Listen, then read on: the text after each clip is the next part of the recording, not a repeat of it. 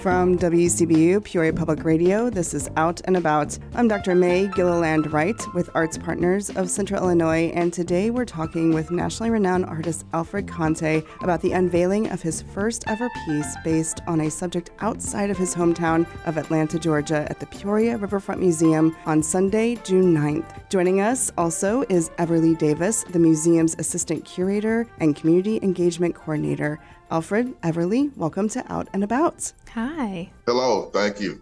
Alfred, I know I speak for many when I say we are absolutely thrilled that you are returning to Peoria. The new piece you are unveiling, Our Greatest Inheritance, is a first of its kind for you. Until now, you focused on the stories of those living in Atlanta. How did you go about selecting the subject for this new painting? Well, the large part of that process was just being present in Peoria. Actually, Everly and I and a couple other people went out on I think it was a Saturday afternoon, and she was showing me the lay of the land, places around town, and I had my camera with me. I was taking pictures of people and places as we were going along, and we went to a barbershop, and there we met a family, at least part of it was a father with his daughters and his son. And, again, when it comes to part of my process is I don't pose people, I allow them to take the picture as they see fit. And then we took a few pictures with them, and they were just doing what they were doing as kids and a father. And I had them to those photographs. And then, as we talked about the project, the potential of it, and what the subject matter of that would be, that immediately came to mind as I culled through the images and did some editing. Yeah, that was the one. So thank you, Peoria. Well, it sounds like your process then hasn't necessarily differed then from how you would work when you're in Atlanta versus how you worked through it while you were here in Peoria. No, not at all. I think it was a pretty straight across the board process, beat for beat. And I think the finished product speaks to that. And I'm very proud of that work, and I'm very proud of how it came out. Couldn't be happier. Well, and you mentioned what it speaks to. From what I understand, you mentioned this as well. It's a father, so it sounds like it speaks maybe to family ties because your work often does have a message underlying it. Yes. One of the common threads that undergirds my work is, confronting stereotypes and tropes about Black men, especially fathers. So that's kind of like a through line through my work that I've been working through for the past 9-10 years. So when it came to addressing this, no different in regard to perspective, but the scale of it, that was different. So when it came to attacking that subject matter, I wanted to be very clear, and especially in regard to how that family and especially the role of fathers is positioned in that work. It's not a piece that's shows some domineering presence, some authoritarian presence. This is a father covering the kids that he produced and loved, his greatest inheritances. So yeah, that's what that work was born out of, that spirit and that position. So Everly, this will be added to the exhibition Fresh, New Directions in Contemporary Art. Tell us how this new piece fits in with the work that is already on display there. And importantly, as I understand, we talked about scale just now, this piece is the largest that the museum has ever commissioned. Yes. Not only is it the largest that the museum has ever commissioned, it's the first work that we've ever commissioned, period, which is really cool. And to touch on a little bit about Alfred's process as well, when we were going around to different, barbershops and restaurants and local businesses, we did take a lot of photos. He took a lot of photos. I just had consent forms ready.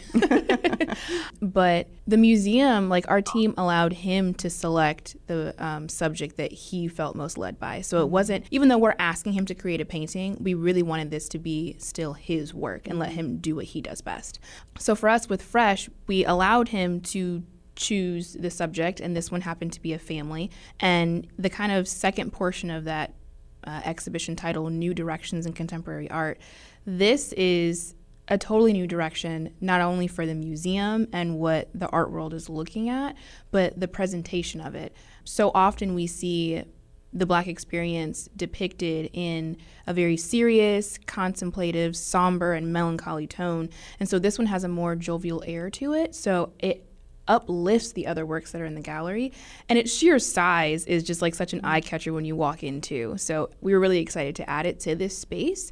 And also the very first Alfred Conteh painting that we had was in the same gallery space a year ago. So it's cool to hang this one up in that same area. If you are just joining us, you're listening to Out and About on WCBU, part of the NPR network. I'm May Gilliland Wright of ArtsPartners of Central Illinois, and today we are talking with Alfred Conteh and Everly Davis about the unveiling of Conteh's new work at the Peoria Riverfront Museum.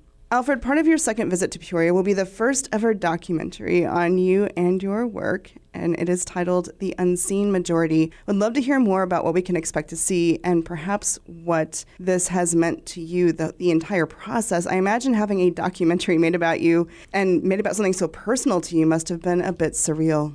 Yeah, actually, it was. Never had done anything, participated in a project like that before. So looking back on the process, it's like two artists coming together to do a cooperative work. Definitely something that wasn't in my wheelhouse prior to that. But I guess if I can talk about it a little bit without giving too much away. I would never considered myself to be an interesting person at all. I just never did. But when Arshley came in and we connected and we talked about, how his vision of how he wanted to create it, how he wanted to go, and we had conversations about it. He reeled me in, and there's parts in it, where he's speaking to the process, my practice in the studio, a bit about my background. We spoke to my parents, went down to Fort Valley, got some shots there, and then the community here, that I make work in here in Atlanta, and all of that. Just came together and just created this great tapestry of not just what I do here as an artist, but the why and why I create, and and the people of Atlanta that the work is centered on.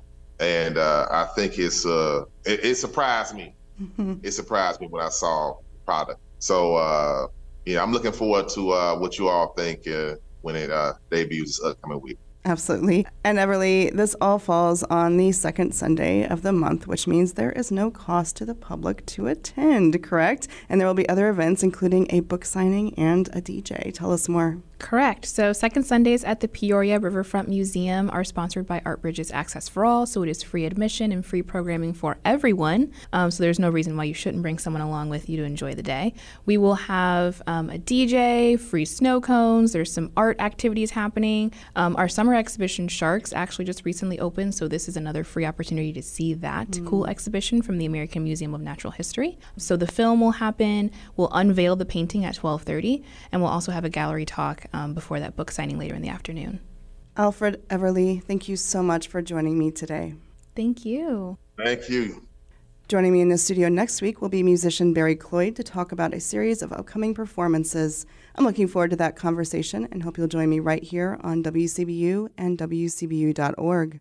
And while you are out and about this weekend, be sure to visit area artist studios on this first Friday. From the Contemporary Art Center, Peoria Art Guild, North Art Studios, Foster Gallery, and more, this is your chance to connect with artists, see, and purchase their work. Also this weekend, see Legally Blonde at Cornstalk Theater. Elle Woods appears to have it all, but her life is turned upside down when her boyfriend dumps her to attend Harvard Law. Determined to get him back, Elle ingeniously charms her way into law school. With the support of some new friends, Elle quickly realizes her potential and sets out to prove herself to the world. For more information on these and all other arts events, visit artspartners.net. You've been listening to Out and About, a production of WCBU and ArtsPartners of Central Illinois. Our producer is Jody Holtz. Each week, we connect you to the arts community by talking with local arts leaders, artists, and performers. If you missed part of the conversation, you can catch the full interview at WCBU.org or subscribe to our podcast. I'm Dr. May Gilliland Wright, and this is Out and About. Support for arts and culture coverage on WCBU comes from PNC Financial Services. PNC is committed to supporting local art and culture events in the communities they serve.